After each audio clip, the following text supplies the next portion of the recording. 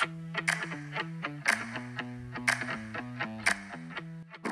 this is Christine from Nova Conversions, here to show you our latest build, the Bandito. Come on inside and let's check it out.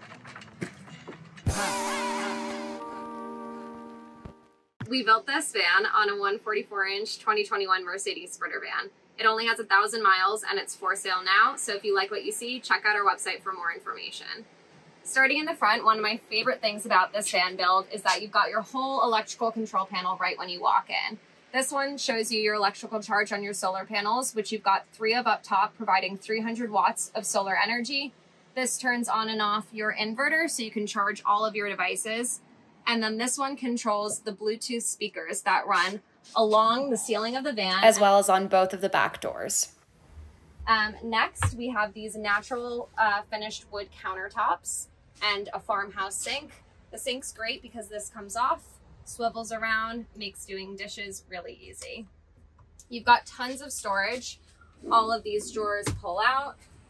This cabinet space is open. And on all of our cabinets, we have magnets and felt inlay so that there's no jiggling as you're driving around and you don't have to worry about anything coming open.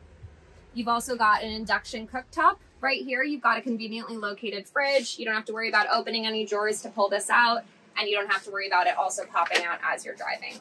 The fridge can hold 65 liters, and you've also got a small freezer compartment inside. One of the cool parts about this van is all of the hidden features. For instance, right when you walk in, you've got this great little cabinet where you can slide off your shoes, store them right inside, and keep your van super clean. Another cool feature is that you've got a pull-out portable toilet. This drawer can support 260 pounds, so you can either sit right on it or pop it out, put it on the ground, take it outside, wherever you want to do your business. The van also features plenty of space for sitting, eating, working, because it's got this awesome pull-out seat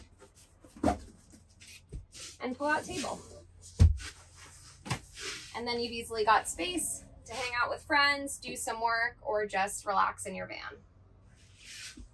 Another feature I love about this van is that we added flares to either side of the bed, making it big enough to support a 6'5" person comfortably.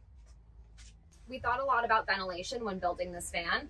You've got a Dometic AC unit located right above the bed that doubles as a fan, as well as a sliding window on the side of your flare so that you can wake up to a nice cool breeze. In addition to all of your overhead storage, we've also got storage located below the bed. So you pop it up and you've got plenty of hidden drawers for clothing, gear, whatever you need.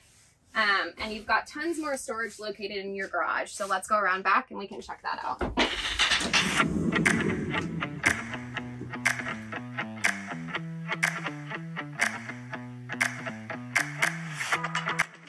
Welcome to the garage. So one of the big things that we really cared about in this van was big gear storage. So in this garage space, you can fit bikes, surfboards, all of your gear that you don't want to sit on the outside of your van is safely and conveniently tucked inside.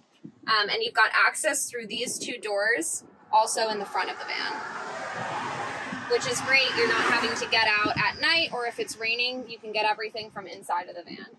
On the left side of your van is all of your water storage. So you've got a 33-gallon tank in here, as well as a water heater and, the best part, an outdoor shower, which hooks up right onto this door and is great for taking a shower after surfing or after a long, dirty hike. On the right side of your van, you've got all of your electrical storage. So everything to turn the van on and off is located right in here, as well as your inverter control panel. And lastly, in this cabinet over here, you've got 3 Battleborn lithium-ion batteries providing 300 amp hours. Part of your garage is that you've got speakers located on both of the doors outside. This is awesome if you're camping or having a beach day.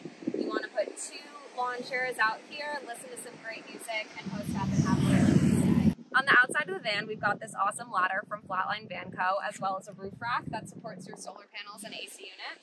And on the outside, we added these flares, which not only provide a ton of space on the inside of the van, but also look pretty cool on the outside of the van.